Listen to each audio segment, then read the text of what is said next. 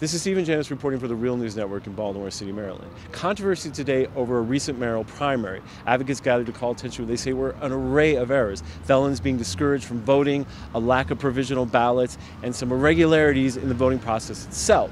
Now, the election board says these allegations are unfounded and they will certify it Friday. But these advocates are calling for the governor to investigate and state prosecutors to look into all their claims. What are the basic allegations and concerns about the election? Well, it's gross negligence, and we've seen numerous accounts of voter irregularities all across the city. And based off that, the cumulative effect of the totality of all these actions, we believe, leads to voter suppression. It's the reason why we're calling on Governor Hogan to have the state prosecutor or to appoint an independent investigator to investigate the claims that are being made. Now, when we covered one of the polling stations, they ran out of provisional ballots. Correct. Is that something you saw in other locations? It was. So, yeah. As well as pens that weren't there, so people were using pencil, marker, whatever they could find. You had election judges who were allowing campaign workers to come in and work the scanner machines and help them out, even though they weren't hired or trained or certified by the Board of Elections. Janice Dixon, the sister of mayoral candidate Sheila Dixon, somebody fraudulently voted in her name during early voting. She was given a provisional ballot on election day. You have 5th district candidates given 6th district ballots and vice versa. So we have a list of already 27 different versions of different irregularities that happened, which is why we're calling on a town hall Thursday night at Sharon Baptist Church at 7 o'clock, because we know if it's only this amount already in 3 days, then we can imagine the widespread irregularities that happen throughout the city. Where do you see this headed?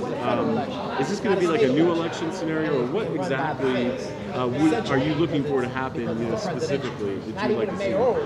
What we're hoping to do is to get a formal investigation into the matter. We know that people's voting rights were violated by this particular situation. The voter registration form that was distributed throughout the course of the election did not make mention of the fact that ex-offenders, ex-felons in particular, now have the right to vote. The form specifically said that ex-felons can't vote. What did, from a legal perspective, are the most egregious pieces of evidence that this election was mishandled? Well, I think the ballot situation where people were given the wrong ballots for their particular polling places was particularly egregious. I think losing the 8 flash drives that contained the ballots from 8 precincts, that was egregious. Bringing in random people from campaigns to work as election judges, and the list just goes on and on. I mean, every time I turn around, I'm hearing something different, and it's just unacceptable in terms of what we should be able to expect from our City Board of Elections. So just to clarify, the flash drives were lost. Oh, sorry, I'm sorry. The flash drives were lost and then recovered. Right. And so your concern is that during that period of time they could have been tampered with? Well, yes. I mean, they could be tampered with. I mean, have they even been inspected to determine whether or not they were tampered with? And I know that might sound absurd to some people, but it's the cavalier attitude of the City Board of Election that gives us pause, and that these things really shouldn't happen. How do you lose 8 precincts in the city of Baltimore? So we're hopeful that they haven't been tampered with, but we want to make sure that they're counted, and we want to make sure that this doesn't happen again. And that's really what this is all about, preserving the right to vote and ensuring that these types of irregularities do not reoccur. Now, there was a letter sent out to ex-felons saying they couldn't vote. Do we know where that letter came from yet, or what? According to Christopher Irvin, who's been pushing that letter because he had received it, he indicated he received it from the City Board of Election.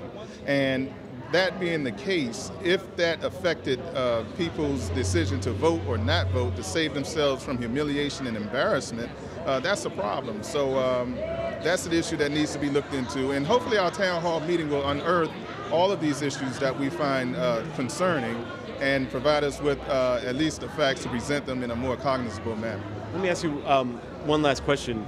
You know, there's only a few places this can head, which would be a new election. Is that where you think this has to go? Well, if this is how we feel, you know, given the totality of the irregularities, it's very difficult to rely upon the results of this election.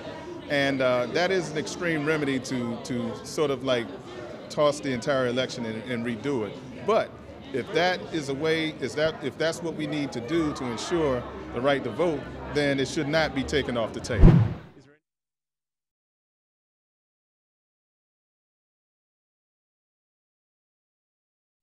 You know, in terms of the cards that were left and then found later, concerns that they've been tampered with. Do you think that's a legitimate concern? No, I don't. The election process over the years, we used 2,000 judges to run the elections, and it's not uncommon for memory sticks to be left in the machine overnight, and they close up and forget them. First thing in the morning, we send out and get them, and that's no more what we did on Wednesday morning.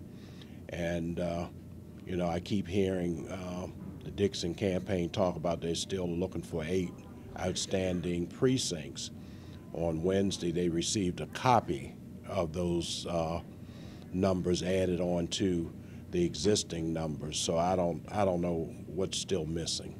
So those cards are actually kept locked away somewhere. It's not like someone leaves them in their car, is what you're saying. Well, they're locked in the voting unit, and you know, the machines do have seals on it and tamper tape.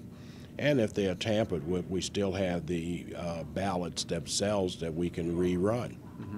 And then, you know, some things about mix-ups in districts. Did you hear anything about that, or where people went in and they said this isn't your district, or was that a systemic problem, or anything you heard about that? Well, you know, I know we had one precinct. We had a lot of senior citizen buildings that had been taken over by private entities, and their polling places were moved. And I know at the Waxter Center, I understand people were going there, thought that was the 12th ward, and it was not. So were those people able to vote, or what happened? Well, you know, they were instructed to go to the proper location and vote. You know, everyone receives a new voter's card when their polling place is moved. Everybody receives a specimen ballot several weeks before the election. And in a lot of cases, people don't look at their mail when we notify them of any change. Last question. We did notice in the district we were in, 111 West Cold Spring, that they did run out of provisional ballots. Was that a citywide problem? At which location? 1111. League League for People with Disabilities did run out of provisional ballots. We were told that by the election person. Was that a citywide problem? Did they make any? Was there anything they could do for that, or was that? Well, was that election day? Was it during early voting? It was election day. Yeah. Well, of course, it's not uncommon, and of course, if they monitor the ballots during the day as chief judge, before that happens, they have a help desk number. We have people that run to locations all day long for whatever the reason is to bring ballots, provisional ballots. We allocate X amount per precinct.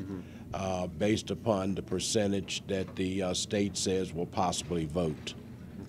Okay. So now you have, how many provisional ballots and other ballots you have left to count? Well, I was just getting some numbers a few minutes ago, and I'm estimating probably that we may have outstanding, I know maybe provisional, maybe close to maybe 7,000, a little shy of 7,000, and then left of absentees, probably close to maybe 2,000, because remember now 4,000 almost have been counted during absentee one. The letter that supposedly went out to felons saying they couldn't vote, that came from the election board? We had approximately 34 individuals that received a letter that indicated that they were felons. Now, of course, this happened during the transition of the March 10th deadline date when the General Assembly enacted and the governor signed the bill. Right. So those persons were notified, talked to by the state board, and had an understanding with them that they were eligible to vote, and they received a letter, and in the end they were eligible to vote. Well, do you know why that letter went out? Do you have any idea what happened? Well, because it's a letter that was generated automatically by the system, and of course we had been planning for the override of the bill, and of course when it happened, guess the system had not been pulled down, but we had a new letter, but it was not in the system. It was a letter that we needed to do manually.